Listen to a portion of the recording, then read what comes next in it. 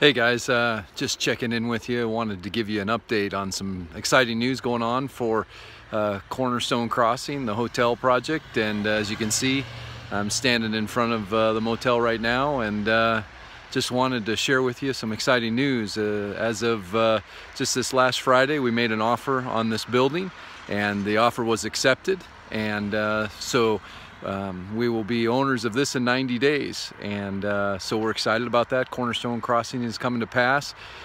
This is where you get involved in those 90 days. We have 90 days now to raise $60,000. That's all we need. We have the rest of the money for this offer, and so now we're just looking for some help.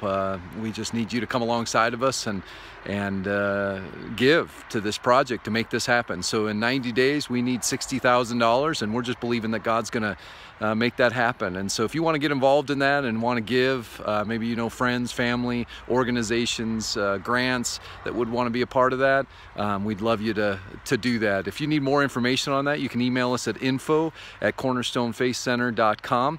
If you'd like to give, you can do that right online. You can go to our website at cornerstonefaithcenter.com, and there's a giving page there. You can click on that link and give right to Cornerstone Crossing, and all that is tax deductible.